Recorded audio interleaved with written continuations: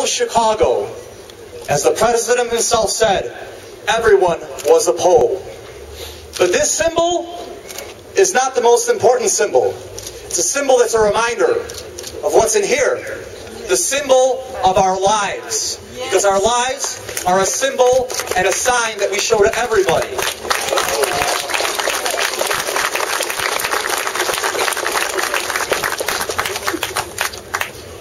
The most important thing that someone can do is to be that symbol, that sign. To say, I will not get to the back of the bus.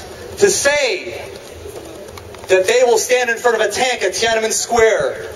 That is being a symbol. To be a mother who just loves her child, that is to be a symbol. This symbol here, in one of the oldest Polish neighborhoods, remembers not only the moment when everyone came and united as Chicagoans in grief with the Polish community, but a symbol to follow his example. To